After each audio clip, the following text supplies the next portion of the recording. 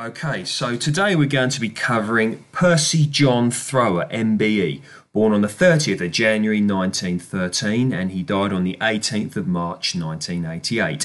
So he was a British gardener born in Little Horwood in Buckinghamshire. So Percy's father worked as a gardener at Bawdsey Manor, built in 1886 near Bawdsey village in Suffolk. His father then moved to Horwood House, a Grade II listed building mansion near Bletchley in Buckinghamshire, where he worked as a head gardener. Percy Thrower wanted to be a head gardener, and he worked under his father for 4 years when he left school at Horwood House. In 1931, aged 18, he became a journeyman gardener at the Royal Gardens at Windsor Castle, earning £1 a week. So a journeyman, that's a trained worker, such as someone who's completed an apprenticeship, who is generally employed by somebody else. So whilst there, he lived in the bothy, which is a basic shelter, usually for workers on an estate. He lived with 20 other improver gardeners and disabled ex-servicemen. He stayed at the Windsor Castle Royal Gardens for 5 years under head gardener Charles Cook, who would later become his father-in-law.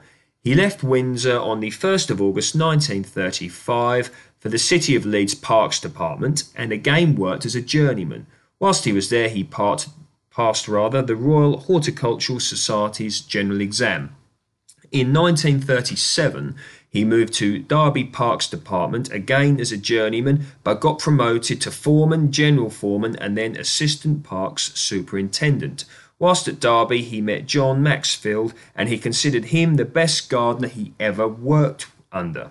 So Percy passed the National Diploma in Horticulture on his second attempt, and he also became a lecturer at Derby Technical College. He got engaged to Connie Cook and married her on the 9th of September 1939 at Sandringham.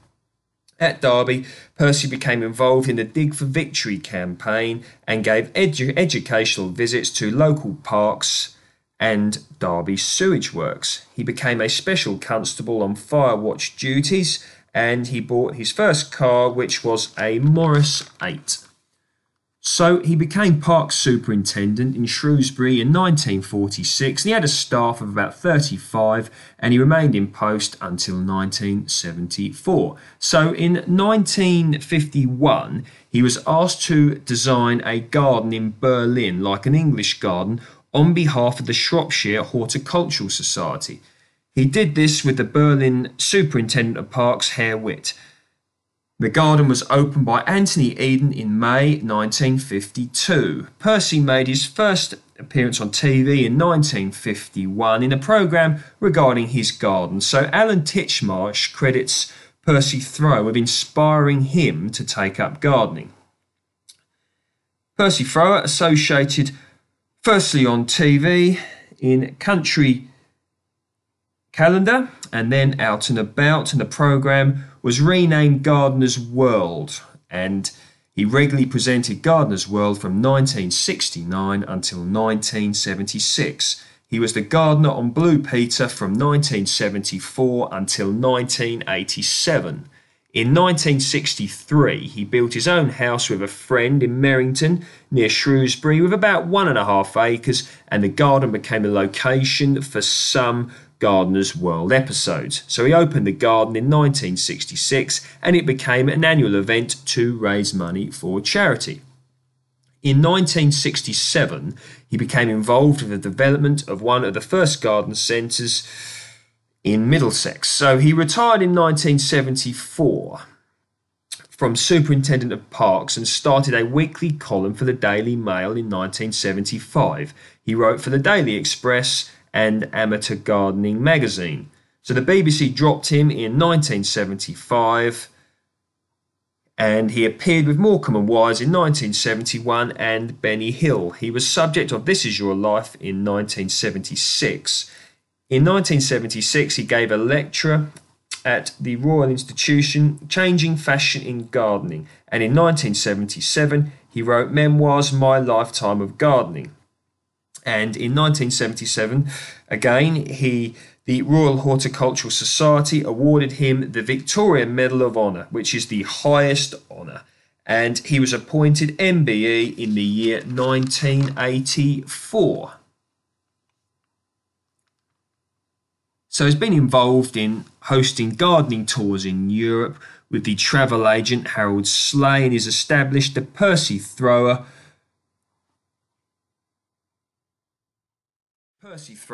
Floral Tours Company, chartering ships for lecture cruises.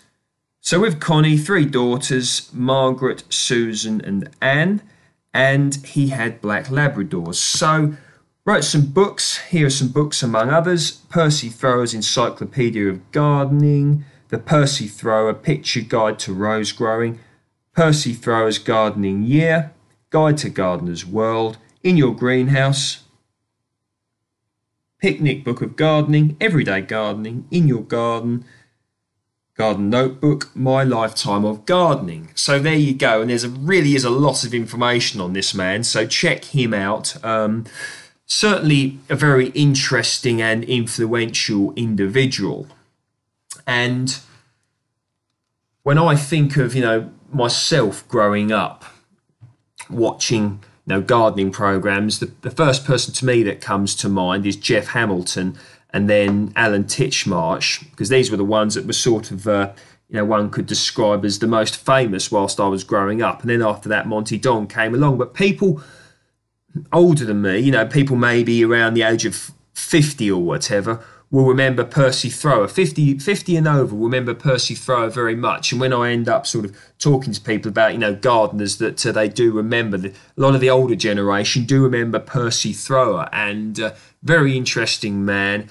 Some great contributions to gardening, and as I stated earlier, he influenced Alan Titchmarsh, and Alan Titchmarsh, a very influential and knowledgeable gardener himself, with a very good career as well. So these people are out there to be researched, and I invite anyone to do further research on these highly influential and excellent gardeners. So hope you enjoyed that. And if you like my work, please feel free to like, share and subscribe. Thank you very much.